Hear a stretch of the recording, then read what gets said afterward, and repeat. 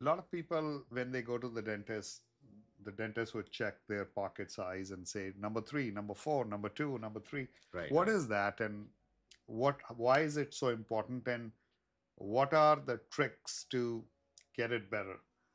Or So, can they even be reversed for right. So, one of the tools we use to assess somebody's periodontal or gum health is what's called the periodontal probe. And periodontal probe, like you can imagine, it's a very small ruler and it has millimeter markings. So what we do is, like, if you imagine this being your tooth and this cuff of tissue is your gum, we insert this probe very gently between the gum and the tooth and measure how far it goes under the gum line. So if it only goes 1 to 2 to 3 millimeters, that's a healthy environment because you can still, when you brush or when you floss your teeth, you can clean the plaque away when it's only that deep. But when plaque is not cleaned off the teeth and it sits there, it causes a detachment between the gum and the tooth. So that measurement goes from like a 2 to a 3 to a 4 to a 5.